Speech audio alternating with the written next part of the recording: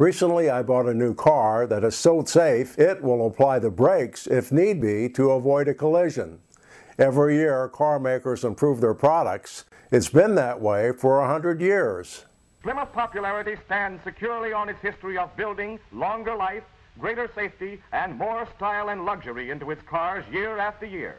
And this year's automobile is a creation of such beauty that Plymouth stands out in any company. Look at it from any angle, and it's impressive. See how the lines of the massive fenders are joined with the swelling curves of the smoothly rounded radiator shell.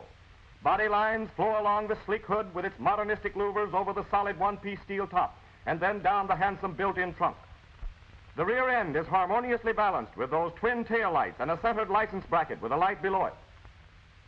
Plenty of room there, and it's all usable room, too, for the gasoline filler pipe has been removed from the trunk. It's bigger than the ordinary low-priced car in every way. Inches wider from door to door this year, which means a wider windshield for safety. 3 persons sit comfortably in the front seat with ample shoulder room. The rear seat is more than 4 feet wide. No crowding in this commodious car. Of course, the new Plymouth still has chair height seats that permit a normal sitting position.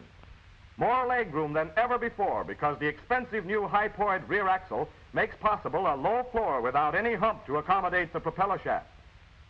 2 big rear windows this year and a convenient reading lamp between them, one of many thoughtful details of design. In the low-price field, there simply isn't another ride like Plymouth's. No other low-priced car has achieved balanced weight and balanced springing that contributes so much to the even, smooth ride with front-end bounce eliminated.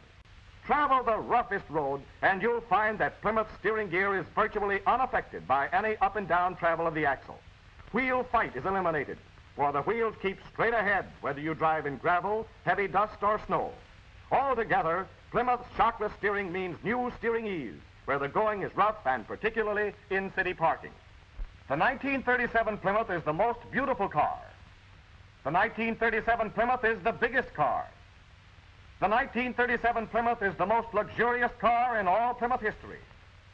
The 1937 Plymouth, with its new all-steel body and with its double-acting hydraulic brakes, is the safest car in all Plymouth history. The 1937 Plymouth is America's most economical, full-powered car. The 1937 Plymouth has the famous floating ride, and no other low-priced car has it. The 1937 Plymouth is the biggest value in all Plymouth history. Get behind the wheel of that automobile. Go sailing along in the new Plymouth. Discover for yourself why the motorists of America agree that Plymouth builds great cars.